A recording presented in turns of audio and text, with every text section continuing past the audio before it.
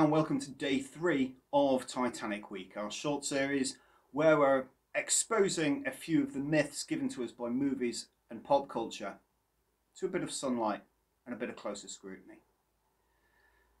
Now, another of the timeless images that the subsequent films and popular culture drags from the Titanic disaster is that of White Star chairman J. Bruce Ismay, and his portrayal as possibly the ultimate despicable villain and coward.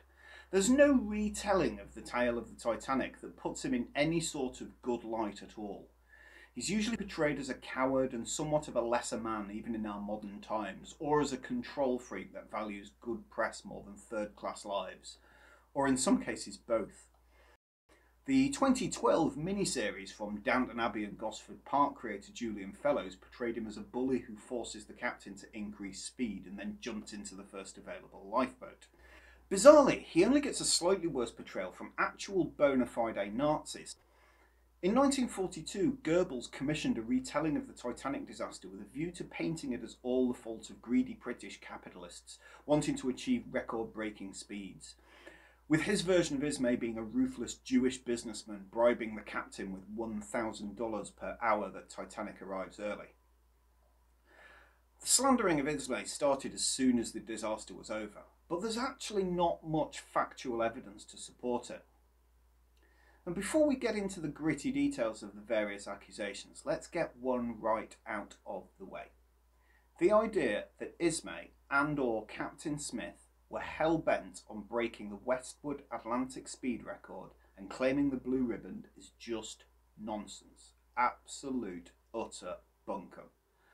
That record was set by Cunard's Mauritania in September 1909, when she made the journey in 4 days, 10 hours and 51 minutes at an average speed of 26 knots. Titanic couldn't match this. Mauritania's average speed was 26 knots. Titanic's top speed was 23 knots. And both Smith and Ismay knew it. They knew it because, like all other vessels, Titanic had had sea trials where they measure this sort of thing. The record was never an option.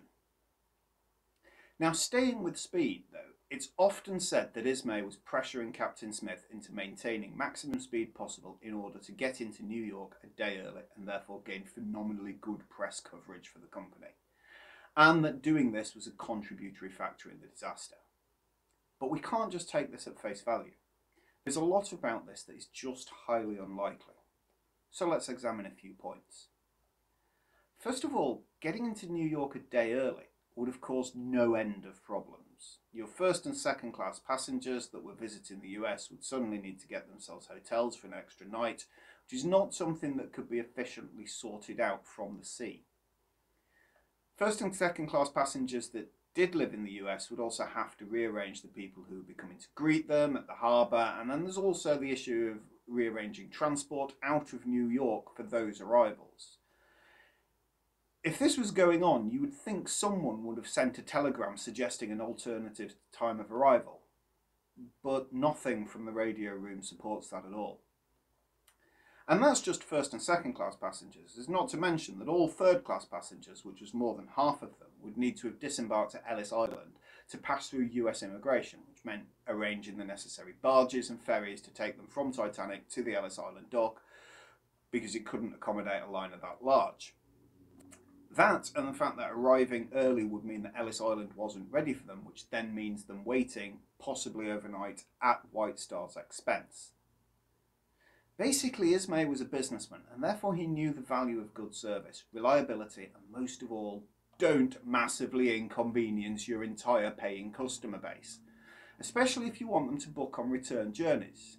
You're not successful just by getting customers, you have to keep them loyal as well.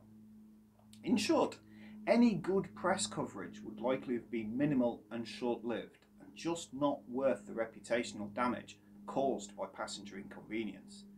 Also, it's counterproductive to the luxury, comfort and style message that White Star was marketing. And so I just can't imagine Ismay going after it in this way. Plus, from previous maiden voyages, this was just not Ismay's style. He wasn't that sort of outgoing, audience-orientated fellow. This was his third maiden voyage, and when talking to the press about the prior maiden voyage of sister ship Olympic that was built on just grander scale, he just answered questions about engines and fittings and costs and plans. There was little difference between Olympic and Titanic, and you would expect the same level of fanfare in each. And that's exactly what Ismay was about. There was no fanfare. He was a very lacklustre approach. As for the idea he was pressuring Captain Smith into behaving recklessly, well, Edward J. Smith was probably the most experienced, highly paid and respected maritime commander in the country. The very concept that Smith would have taken orders from anyone and endanger his ship just to get some good press writing for a businessman is ridiculous. What was he going to do? Fire him mid-voyage? We can blame Smith for a lot of things, and we can, but caving to bullying from Ismay? I just don't buy it. And then lastly, let's take a look at the idea of cowardice and jumping in the first lifeboat going. Well, he didn't. Survivor after survivor gave testament to Ismay assisting with the filling and the lowering of lifeboats. All the films show him just jumping into a regular lifeboat and hoping that nobody notices, and that's just not how he left. He left on collapsible boat C.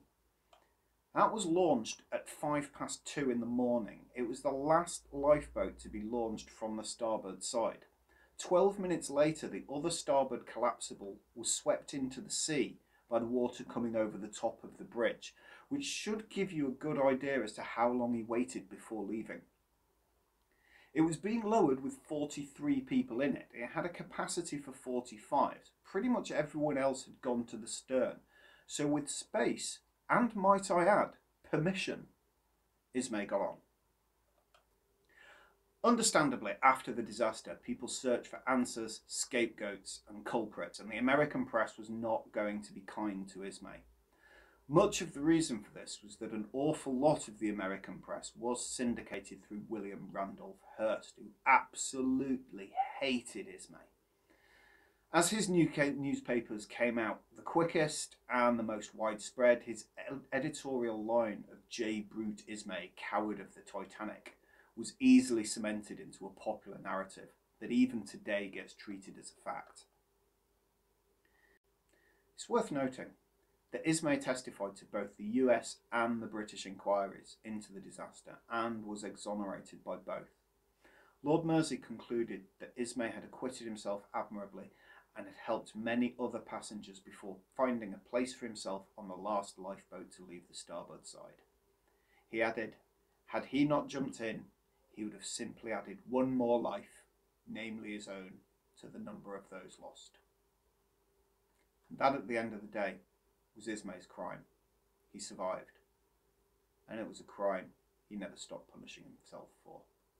So the next time you're watching one of the range of excellent movies about the Titanic disaster, please spare Chairman Ismay a positive thought in your mind. Thank you.